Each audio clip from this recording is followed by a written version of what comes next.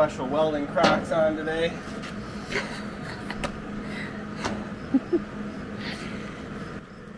Looking good. It's looking okay. Mostly just trying to fill in a lot of the stuff we had to grind out of there to move that ball joint sleeve. So we made this arm on a jig for another car. It didn't quite fit the pocket spacing for our car, so I had to move one of the control arm bushings. But we'll let that cool off. We'll put this on and should be good to go.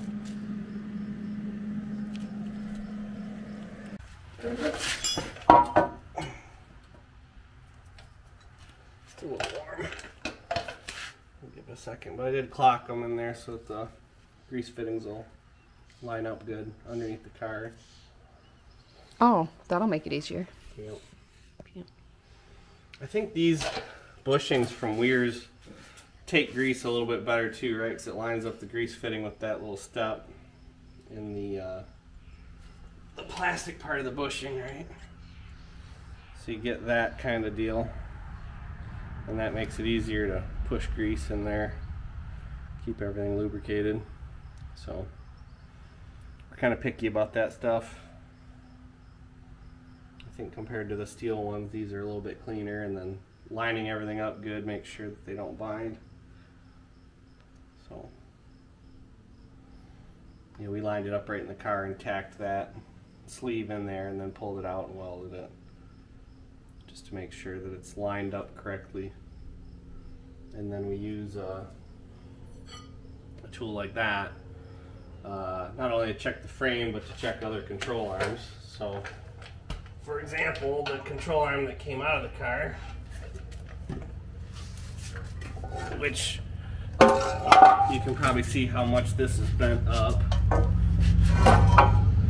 how high that is compared to that. So that was obviously better. But also, we'll put our straight bar through here. You want to make sure that that fits in nice and smooth, and you can see it doesn't. It pushes that out. So it's, I mean, you could force that through there, but that's not correct, right? So the fact that it won't freely go through there means that those are slightly bent as well. So you got to watch for that. I mean, it's not awful. Like I said, you could force that in there, but that's not what you want to do. So main reason, like I said, that we took this out is because it was bent at this end. So yeah, time for a fresh control arm.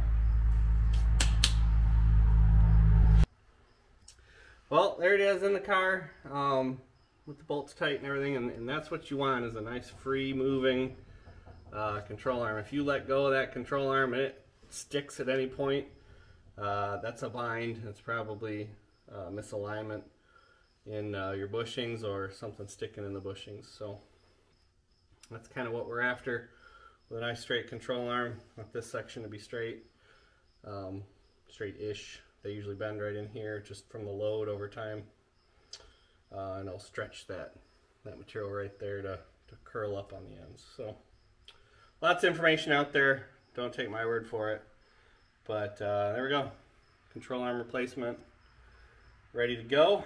I'm going to button this back up, and we can get to where we align everything and get back on track soon.